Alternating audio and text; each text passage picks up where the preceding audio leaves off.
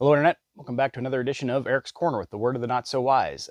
Today, I'm going to talk about gym culture and this absolutely horrible trend of gym filming and every girl who crams her ass into some spandex pants thinking she's some kind of certified trainer. Um, it's, um, it just seems like the never ending drama is just complete. It's just absolutely annoying. I mean, I've spent thousands of hours myself in gyms, and none of this stuff even existed back then. Of course, it was more than 10 years ago now. But so there's an influencer, what I would consider to be a real influencer, Joey Swoll, who people often send these videos to or tag him in to get his take on it. I like Joey Swoll. Seems like a very genuine guy. Has really unbiased and neutral opinions on things. And I'm not quite sure how he got into the position where so many people are asking what he thinks. I do know he's an avid gym goer and a bodybuilder and all that stuff. But well, I mean, I think he's a good guy for the job.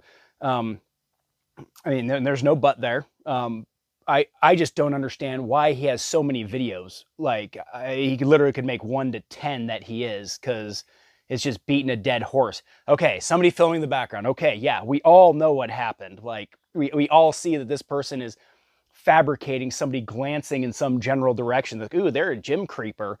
And of course, see this girl doing this workout that she made up. And I mean, it looks like she's working out to bounce on dick as a porn star or something. And okay, we all know what you're doing. And somebody approached her and says, "You're being disgusting." Now, was he being a brash asshole? Sure. Which, I mean, is she doing anything real wrong? But I mean, we all kind of know what she's doing. Oh, look at my vagina, Internet. Look at me do this workout. I mean, people have been doing this for way too long, and people have been getting away with this ridiculousness. It's for way too long. I mean, yes, this dude yelled at her. Was he being kind of an asshole? Yeah, but he was being brash because, you know what? These people need some tough love. They don't have fathers that ever gave it to them.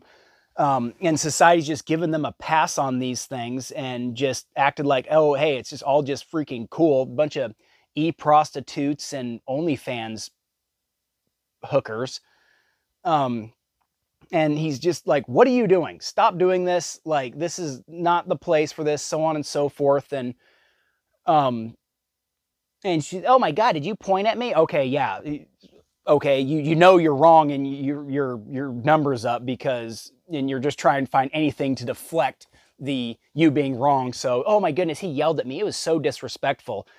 I mean, no, because actually telling you politely, it's not getting through your easy bake oven head that this behavior and this gym space ownership is just not okay. I don't know how gyms 3 years ago now, or at least a year ago, haven't banned filming or say, hey, you can do it at 11 o'clock at night when there's nobody else in here, or before, from 5 to 8 in the morning or some ungodly hour, or set aside it, or whatever. I don't know how. I mean, if I owned a gym, I'd have shut this shit down a long time ago. So, but I mean, that's just my 2 cents. I mean, there's just a whole lot of just generally rude gym behavior and people just trying to claim this public general space. I mean, these other people paid membership too. They are not required to walk around you.